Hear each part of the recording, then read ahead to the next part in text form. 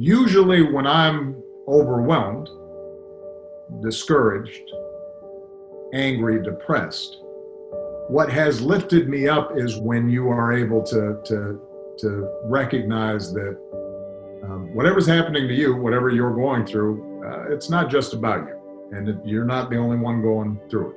And that usually ends up being a source of power,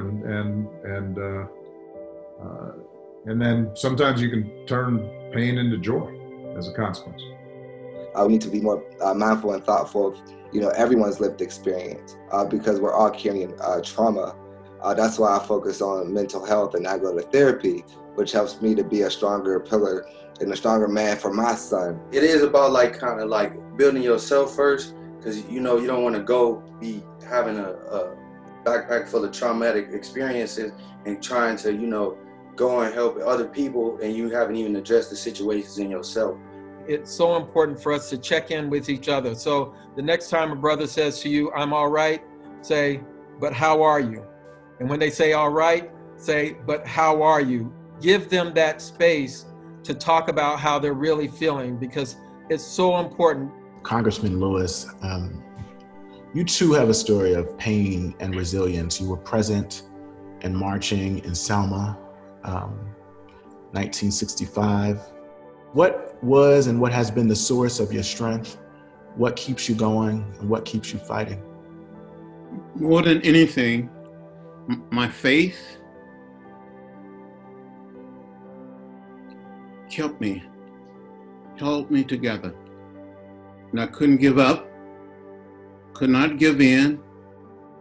When I was being beaten on the bridge, I thought I saw death. I thought I was going to die.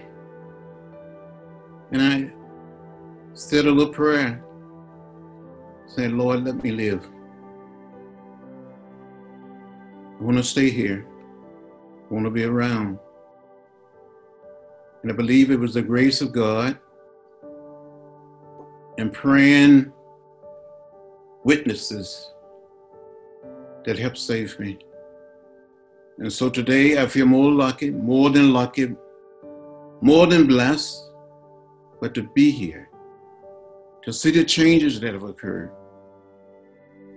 to live to see a young man, a young friend like President Barack Obama become President of the United States of America. It was worth the pain. And that's why I believe that we cannot give up, we cannot give in, become bitter or hostile.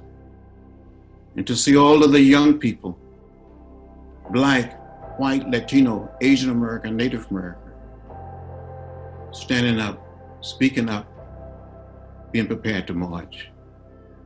They're going to help redeem the soul of America. We have an incredible opportunity in this moment to do things that have never been done before. And because of the work of people like John Lewis, this is the time to stand. We can't accept a little bit of justice, a little bit of freedom, a little bit of equality. We have to have real freedom, real equality, real justice. That has to continue to sustain how we treat one another. We need to tell people, tell each other to be hopeful, to be optimistic, and to never, ever give up or to get down. I tell you, the past few days have been so inspiring to me. To see so many young people, so many children in adversity, it gives me great hope. I want to invite us to remember the contributions of others who went before us. John Lewis is a great example of an elder who has done the work and is leaving and passing the torch. Even as he continues to run the race, he's passing the torch. Remember the elders that have been trying to keep up. That we want to be with you. We want to see what you are creating. And so as you move forward, please remember that we want to be along for the ride too.